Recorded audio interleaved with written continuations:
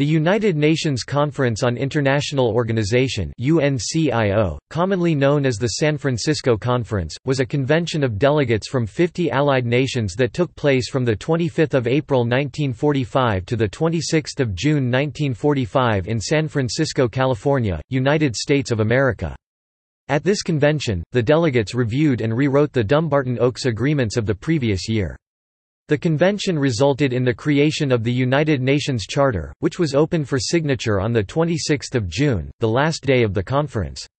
The conference was held at various locations, primarily the War Memorial Opera House, with the charter being signed on 26 June at the Herbst Theatre in Civic Center.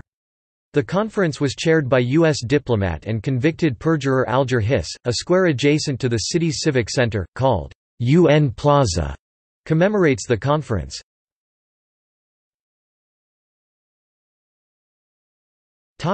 Conference.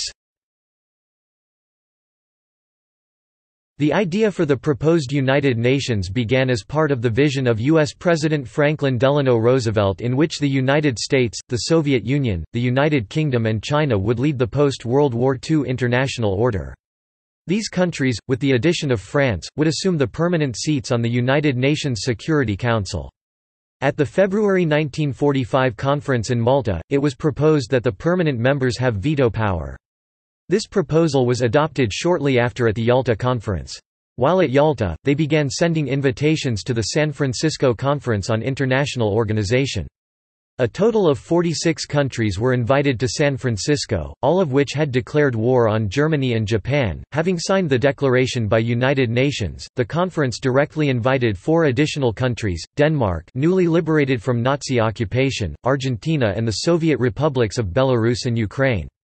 The participation of these countries was not without controversy. The decision on the participation of Argentina was troubled because of Soviet opposition to Argentina membership, arguing that Argentina had supported the Axis powers during the war. Several Latin American countries opposed the inclusion of Belarus and Ukraine unless Argentina was admitted. In the end, Argentina was admitted to the conference with support from the United States, and the desire for the participation of the Soviet Union at the conference was maintained. The participation of Belarus and Ukraine at the conference came as a result of Roosevelt and Churchill's concession to Joseph Stalin, the leader of Russia. Stalin had originally requested that all republics of the Soviet Union have membership in the United Nations, but the U.S. government launched a counterproposal in which all U.S. states obtain membership in the United Nations. This counterproposal encouraged Stalin to attend the Yalta Conference by accepting Ukraine and Belarus's admission to the United Nations. This was intended to ensure a balance of power within the United Nations, which, in the opinion of the Soviets, was unbalanced in favor of the Western countries. For this purpose, modifications were made to the constitutions of the 2 republics in question, so that Belarus and Ukraine's international legal subjects were limited, while they were still part of the Soviet Union. Poland, despite having signed the declaration by United Nations, did not attend the conference because there was no consensus on the formation of the post-war Polish government. Therefore, a space was left blank for the Polish signature. The new Polish government was formed after the conference, the 28th of June, and signed the United Nations Charter on the 15th of October, which made Poland one of the founding countries of the United Nations. 850 delegates, along with advisors, employees and staff of the Secretariat, attended the conference, totaling 3,500 attendees. In addition, the conference was attended by 2,500 representatives of the media and observers from numerous organizations and societies. Due to the fact that President Franklin Delano Roosevelt, who was supposed to host the conference, died on 12 April 1945, the delegates held a commemorative ceremony on 19 May among the tall redwood trees in Muir Woods National Monument Cathedral Grove, where a dedication plaque was placed in his honor. A steering committee, composed of heads of delegations, was formed. This committee decided on all important matters relating to principles and rules. Although each country had 1 representative, the membership was too much for the detailed work. Therefore, it commissioned an executive committee of 14 heads of delegation to submit recommendations to the steering committee. The draft of the United Nations Charter was divided into 4 sections, each of which was studied by a commission. The first of these was responsible for the organization's purposes, principles, membership, secretariat, and the question of amendments to the Charter. The second considered functions of the General Assembly. The third dealt with the Security Council. The fourth dealt with the assessment of the draft statute of the International Court of Justice. This statute had been drafted by a team of legal experts from 44 countries, meeting in Washington in April 1945. At the conference, delegates reviewed and sometimes rewrote the text agreed upon at the Dumbarton Oaks Conference.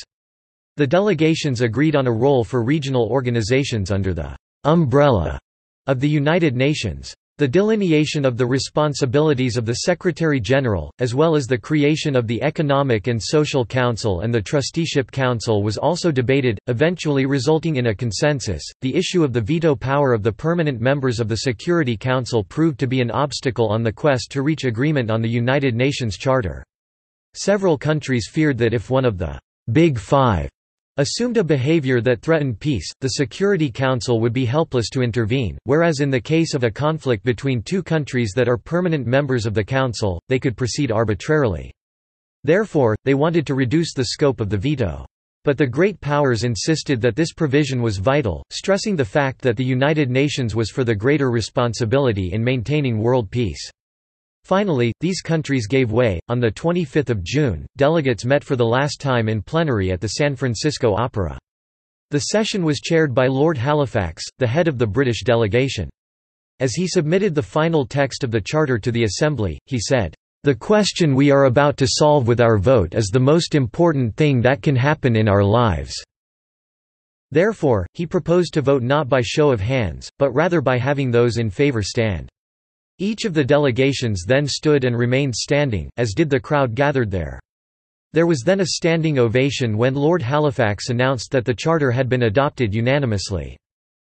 The next day, in the auditorium of the Veterans Memorial Hall, the delegates signed the Charter.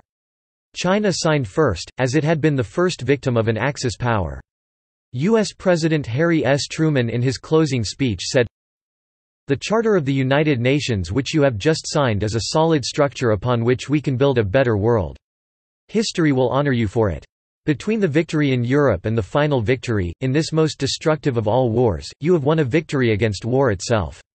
With this charter the world can begin to look forward to the time when all worthy human beings may be permitted to live decently as free people." Then President Truman pointed out that the charter would work only if the peoples of the world were determined to make it work. "If we fail to use it, we shall betray all those who have died so that we might meet here in freedom and safety to create it. If we seek to use it selfishly, for the advantage of any one nation or any small group of nations, we shall be equally guilty of that betrayal." The United Nations did not instantly come into being with the signing of the Charter, since in many countries the Charter had to be subjected to parliamentary approval. It had been agreed that the Charter would come into effect when ratified by the governments of China, France, Britain, the Soviet Union, the United States, and a majority of the other signatory countries, and when they had notified the United States Department of State of their ratifications. This happened on 24 October 1945.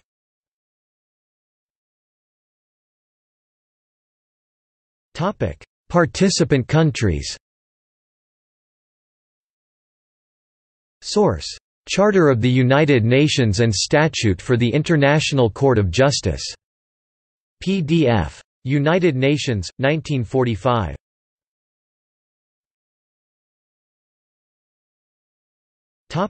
See also: List of World War II conferences.